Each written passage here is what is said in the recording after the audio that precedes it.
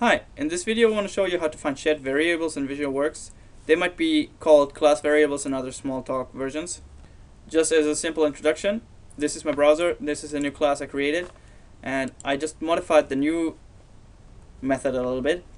So what we basically do is we have one variable, one shared variable that collects all the instances that are created in this set. So there's a shared variable that's called all my instances.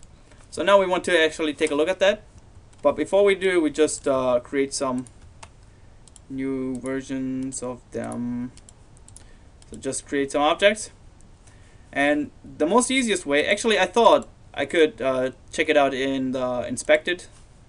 And if I just inspect the class, then I don't see actually anything of my shared variable. So this is pretty mad. And even if I inspect my real object, then I don't see anything. So I figured that the most easiest way is just open the real class browser, go to the shared variables, and then you see all my instances shared variable here.